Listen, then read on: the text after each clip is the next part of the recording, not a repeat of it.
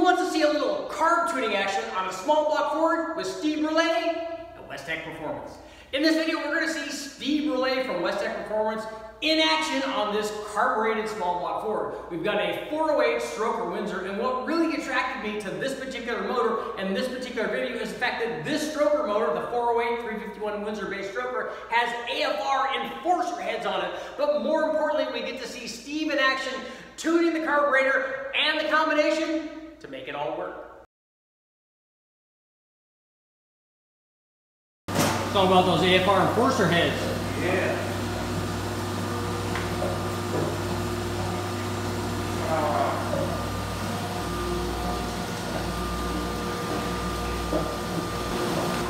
Yeah, power valve change. So what was in there? What power valve was in there? 6.5. And then what'd you change it to? 10.5. Cool.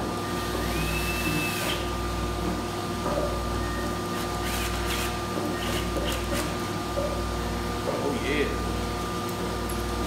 We're gonna see if we have to change the front high-speed air bleeds. Oh, okay. So we went from 32 on the rears on the high-speed air bleeds.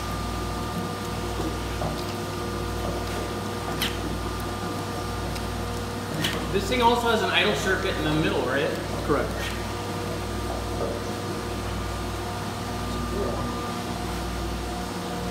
Small block Ford power. Yeah.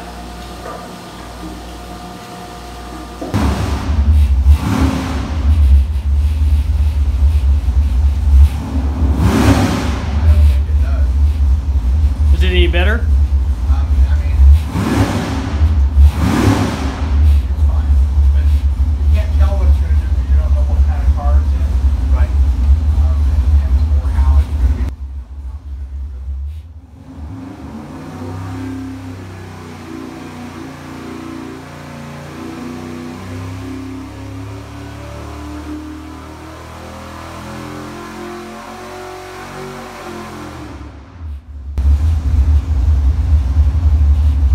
Sounds good. Sounds clean.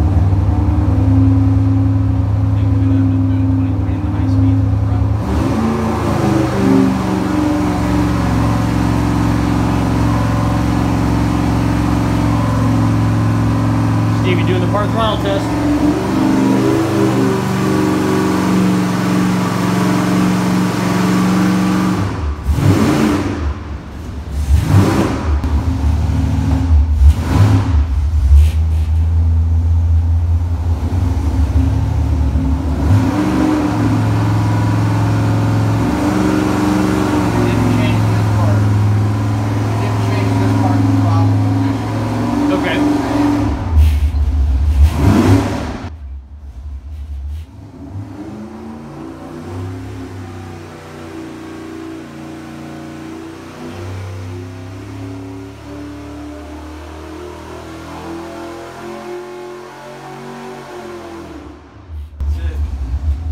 That seemed to help.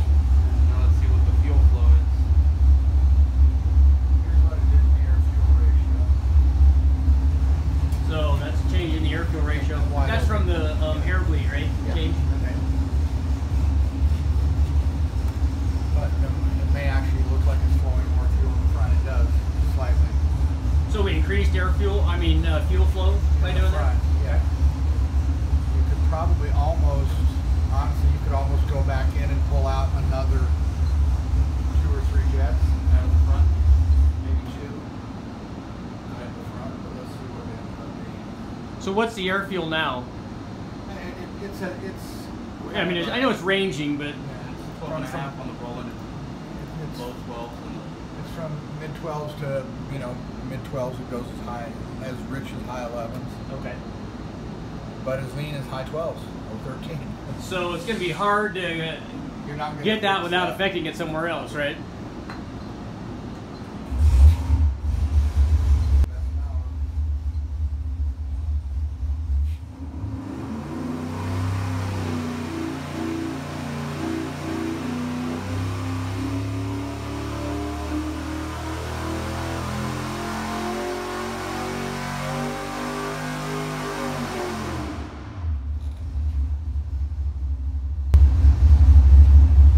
timing's in this thing right now? 34.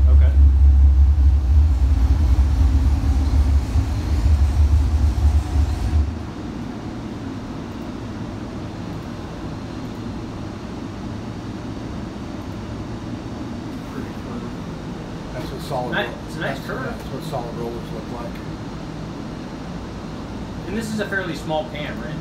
236, 242. Okay, so for a 408. Well, yeah. It just,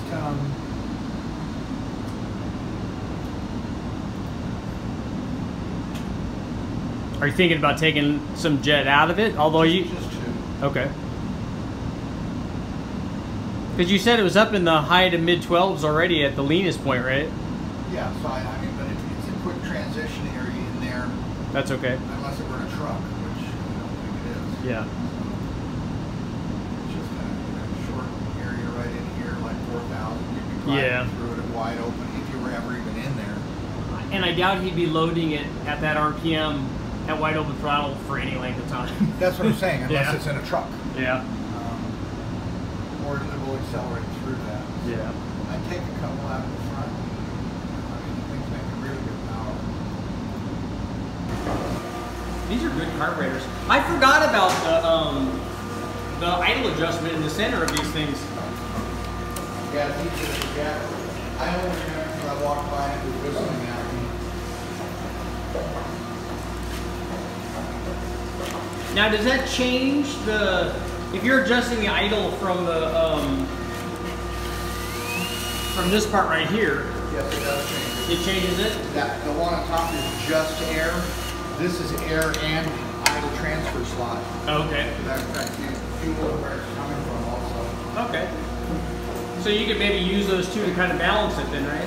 Exactly, yeah. Particularly bigger can where you need more idle speed, but you don't want to take it completely out of the idle transfer slot. Okay. It's the same reason that you see guys going old run blocks. Yeah, because they've been doing that for a long time, right? I remember the carb shop used to do that on a lot of their stuff. They had that idle these things very grand behind it.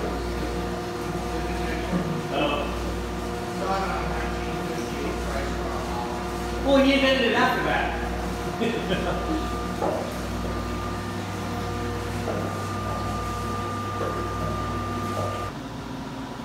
All right, so what are you changing?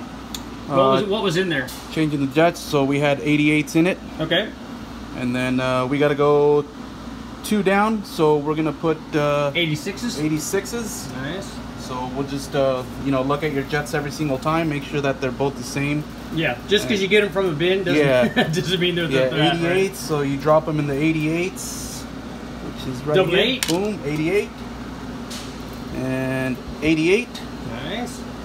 And then we grab our 86s. And again, double check your jets, make sure that you're grabbing the right ones. Oh yeah, 8 to the 6, yo. 86, 86.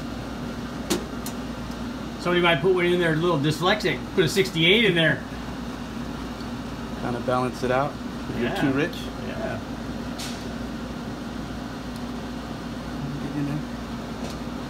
One. And the deuce.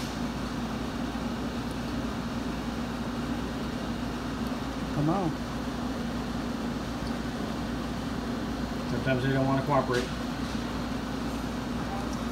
Little click, click.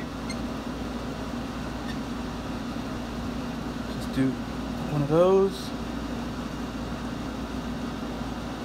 When I'm grabbing jets from here, I only like using the shiny ones. And I won't ever... Leave all the rusty ones for... Yeah, if I, like, see, you can see the...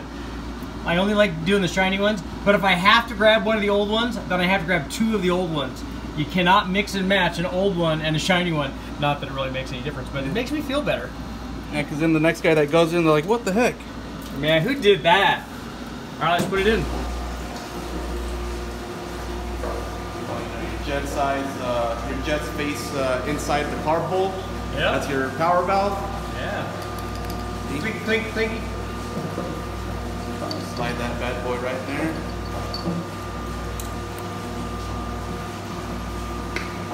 Drop her in. It's nice working on a new carburetor that has good gaskets and all that. Yeah. You don't have to put this thing on the vise to get the metering plate off, or Otherwise, the gaskets tear. yeah.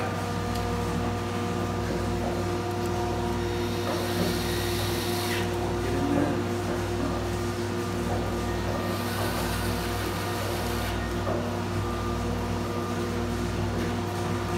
And you just torque those in with a 1/2 inch impact, right? Click, click, click, click. No, 3/4. Hit it with the Milwaukee 1200 foot. 95 foot-pounds.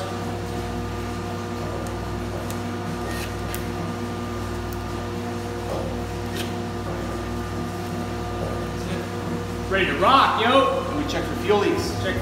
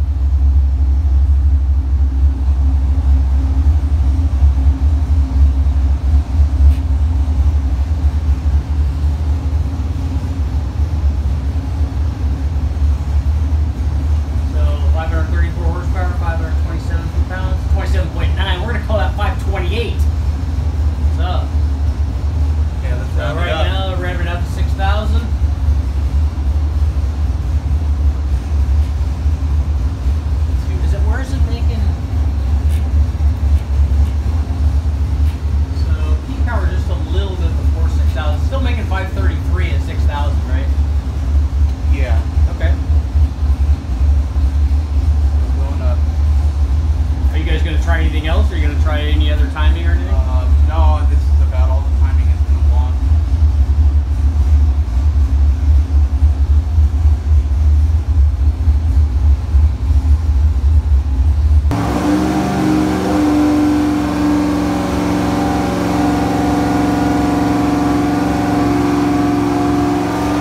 So you had like 150 foot-pounds of load on it or whatever? More than normal, but...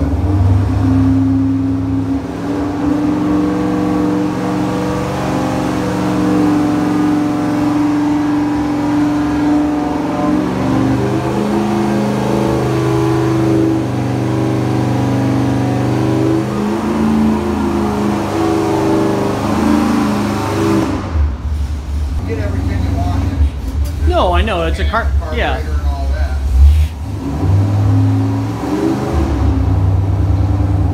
But with 150 foot-pounds of load, we don't want it to be 14 and a half, right? No, but I'd like to try it. I'd like it to be right there. Yeah.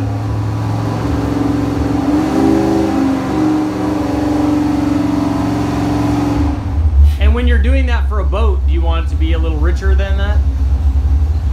So do you want to go a little bigger on the height on the idle air bleeds in the front? Try that. No. So what are you going to do now?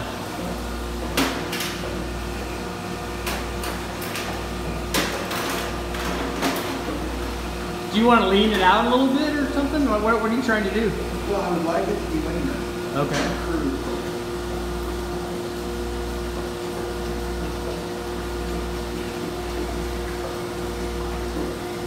So you adjust the idle circuit now? Yeah. Okay. It's all cumulative. It'll. That'll have some effect on the part throttle, right? It will. And the nice thing about a four-corner idle circuit, you can go back and make up for the idle fuel that you've lost. And in the rear. Okay.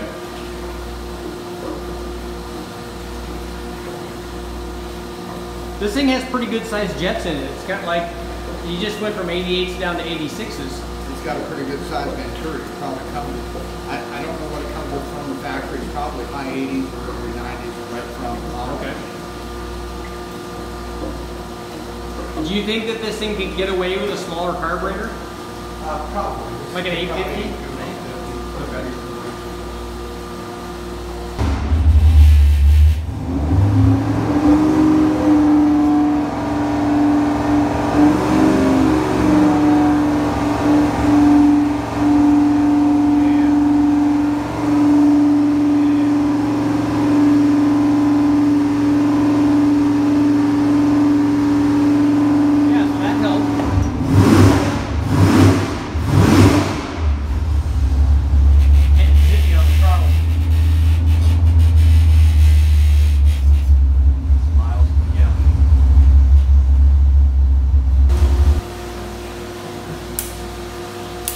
You just gonna try 2 degrees of timing or something?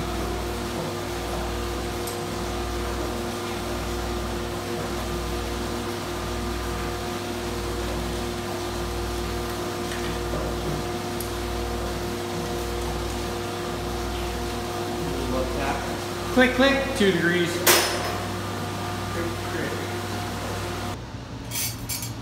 I remember going out and testing them a couple of times. How much timing is that? That's 2. Might be 2.5. Then I go out and check out the light. It was 2.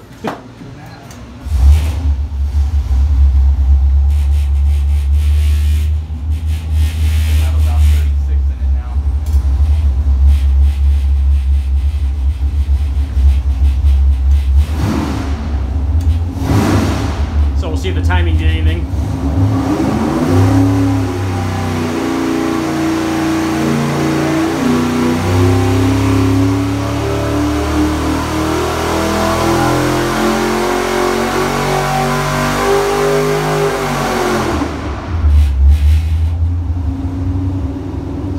Seemed like maybe a couple or something. Not very much. I think I saw 36.